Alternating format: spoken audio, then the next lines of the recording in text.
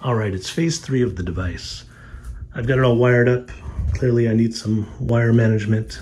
And I've got the second monitor structure. And like before, the camera sees through the teleprompter glass. That's 50-50 glass. That means half of what it sees is through the glass to that monitor, and half of what it sees is the reflection in the glass of that monitor. And that makes a feedback loop and a fractal because of that reflected image. And the same thing is happening over here with this camera. And that's the new thing to this device. And the way I have the monitors positioned, this is like a plant-like thing over here, and this is a jellyfish-like thing. So you got your viewing monitors to see what you're doing, your control knobs, hue, brightness, saturation, contrast for all 4 monitors, and you move the cameras here, rotating and forwards and backwards. So you got your plant-like thing and your jellyfish-like thing. So nothing really new going on here, except there's 2 of them at once. But this is where things get interesting.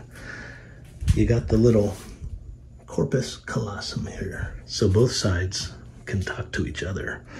So if I change the input on this switcher, this takes the jellyfish from that side and puts it on the lower monitor here, influencing the plant-like thing and making a plant-like thing made of jellyfish-like things.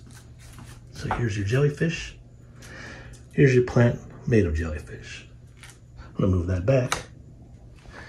And if I change the input on this switcher, this takes the plant-like thing and puts it on the top monitor in this case, because of the way the monitor inputs are.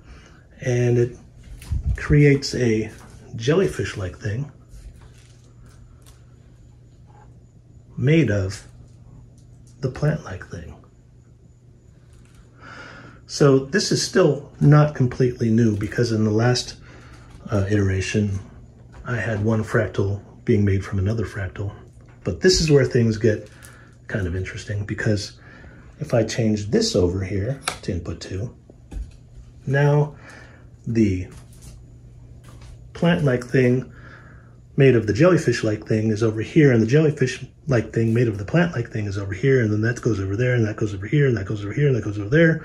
And there's a feedback loop like this that is going at the same time these are going. And this gets really complicated, and it takes some very delicate controlling of the knobs here, because it tends to make a big mess. But if you do it just right, some magic will happen.